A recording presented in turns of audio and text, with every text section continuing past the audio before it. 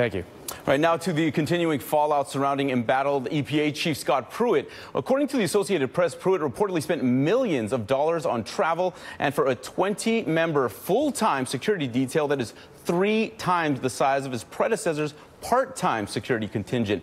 This as the Wall Street Journal reports that Chief of Staff John Kelly told Trump last week that Pruitt needed to step down. And Pruitt now faces a long list of alleged ethics violations relating to his staff and housing arrangement as a growing list of members in Congress call for Pruitt to resign. For more on this, let's bring in Congressman Steve Cohen, a Democrat from Tennessee. He's also a member on the House Ethics and Judiciary Committees. Congressman, thank you so much for joining us this afternoon. You wrote a letter demanding the removal of Pruitt from the EPA. You have at least 10 Democrats who have also signed that letter this week. You say that Pruitt is currently under 3 separate investigations. What are those? Well, he's given 2 of his employees raises using an obscure part of the law to give one employee a $50,000 raise and another $28,000 raise. He then denied that about it. But if you're the secretary, you ought to know the raises given to 2 of your top people, and you ought to be the one that determines that. He's also got the question about his living conditions in D.C., and the most unique living condition anybody in D.C. has. It's with a lobbyist or the wife of a lobbyist who gave him a $50 a day rental fee for a condo on Capitol Hill, but doesn't charge him on the days when he's not there. That is bizarre. You can't just leave your clothes and luggage and belongings and not be charged for that day and just decide to be charged for the days when you get yourself in bed and put your head on the pillow.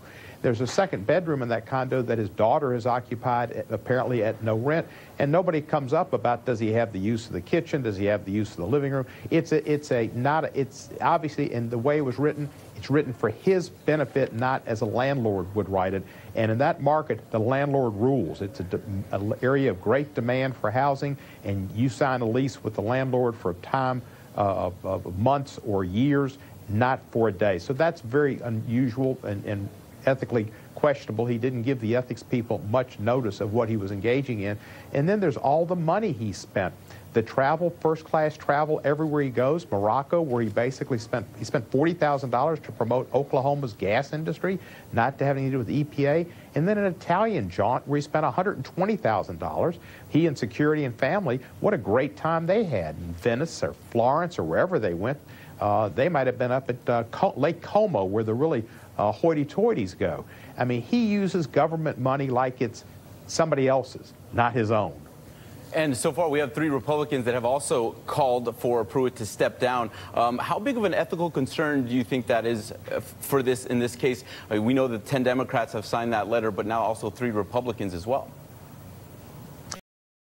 And Leader Pelosi has come out independently and called on him to resign.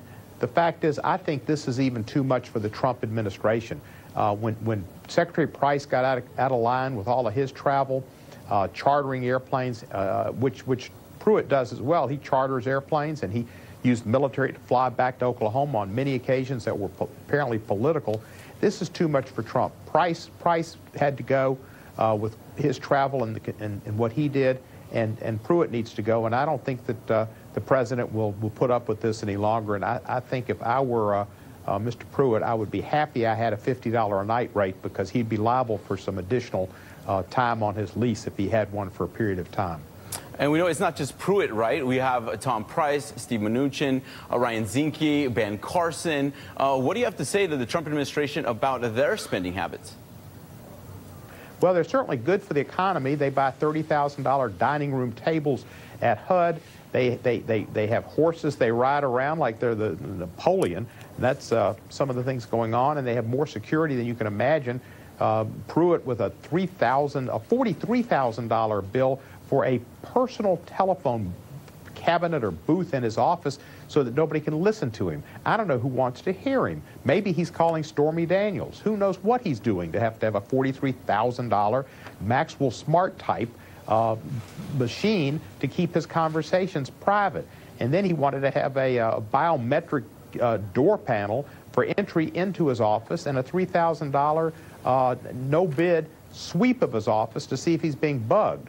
The man needs help He doesn't know anything about the appearance of impropriety, and all federal employees are supposed to operate like Caesar's wife, beyond reproach and beyond the appearance of impropriety. This man reeks of it. All right, Congressman Steve Cohen, thank you so much for joining us this afternoon. Nice to be with you from Memphis, where we just celebrated the 50th anniversary of Dr. King's passing and renewed our commitment to the dream and a better world with peace and love and justice.